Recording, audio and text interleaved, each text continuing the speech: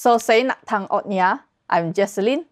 Let's dive into what's new in DevTools in Chrome 92. First up, a highly requested feature. You can now preview and alter CSS grid with the new CSS grid editor. In the Styles pane, spot the new icon next to the Display Grid or Display Inline Grid. Click on it to toggle the grid editor. Now, you can play with the options to change the grid appearance. For example, here I changed the Justify items to center or end to see the differences. Next, a long-awaited feature of mine. The console now supports the redeclarations of const statement.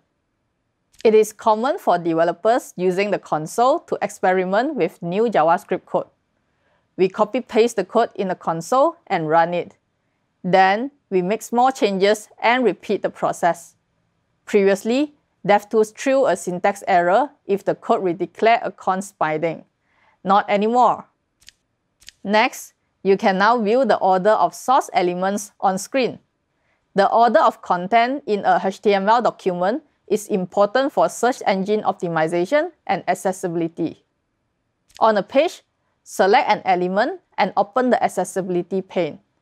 Check the source order option, then you can see the source order of the elements.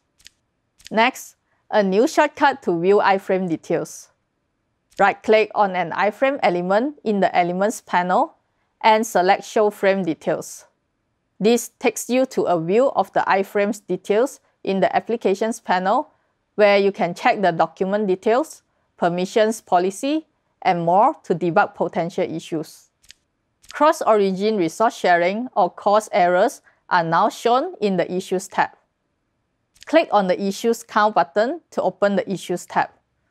There are many reasons causing cause errors. Click to expand each issue to understand the potential causes and solutions. Next, two minor updates in the Network panel. The XHR label is now renamed to Fetch XHR. This change makes it clearer that this filter includes both XML HTTP requests and Fetch API network requests.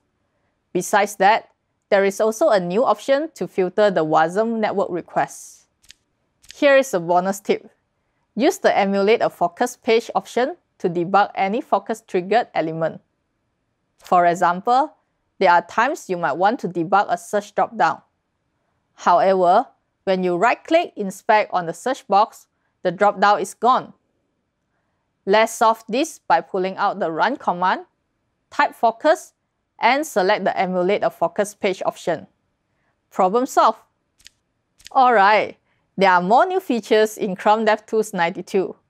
As usual, go to the video description for the link to my blog post and other information. Thanks for watching. See you in 6 weeks for Chrome 93. Bye!